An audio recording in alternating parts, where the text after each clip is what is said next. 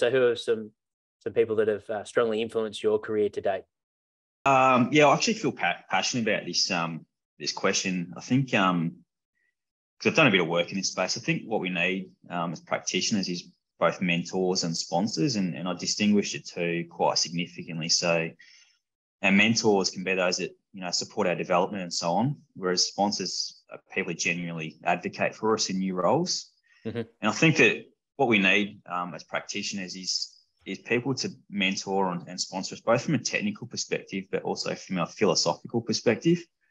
Now, often our mentors and our sponsors can be the same kind of person. Often they're very different. But out of that, what I see, I've had a number of really good influences. Dean Benson comes to mind very quickly. He's been very instrumental in my career. Certainly, a lot of my network now comes from was established from when I was working with him. Mm-hmm. And that's generate more opportunities down the track. But yeah, as I said, from a technical perspective and a sponsorship perspective as well, Dean's been great. John Pryor, Franz Bosch has been awesome from a mentorship perspective and in terms of my development as well. Where do you think those conversations start with your team from a staff point of view? But also, why do you think there is a bit of fear in change with doing lifting before running in football?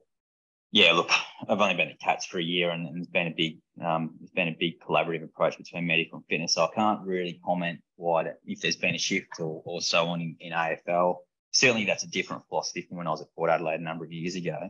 I can tell you the science behind it, the purpose behind lifting in terms of a neurological and a hormonal spike, so that we are getting boosting testosterone, which will help us to perform on field and enhance our learning experience on field. So there is a lot to gain by lifting prior to training.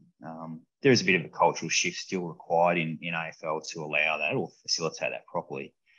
But for instance, at both Brumbies, at Waratahs, Wallabies, even on game day, we're having a lift prior to game because there are so many benefits behind doing that, as I said, from a neurological and physiological perspective.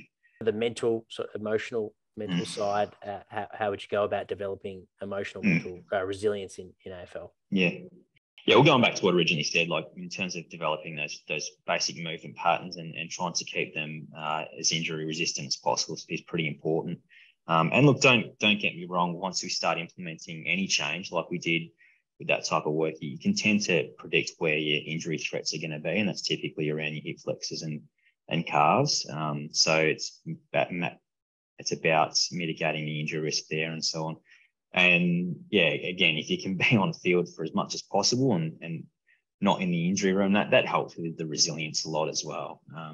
But you've kind of nailed it yourself in terms of if we want to build resilience, we want to build or adjust our hormonal profile in my mind. And again, I've done a bit of research in that space and build or promote testosterone production through priming pre-session, pre-field. And sometimes, if we've got a session, sometimes we actually don't want them to be completely ready. We want to build resilience by showing them that actually under stressful conditions, you can still execute what you need to execute. For footballers listening in that playing at development age, or maybe a parent of a 14-year-old, like how would you sort of transfer that to your lower levels?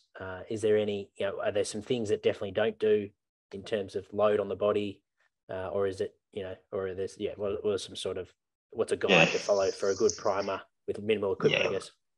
You only need around about 10 to 15 minutes. And you just want explosive movements and just low resistance. That's what I'd be looking for.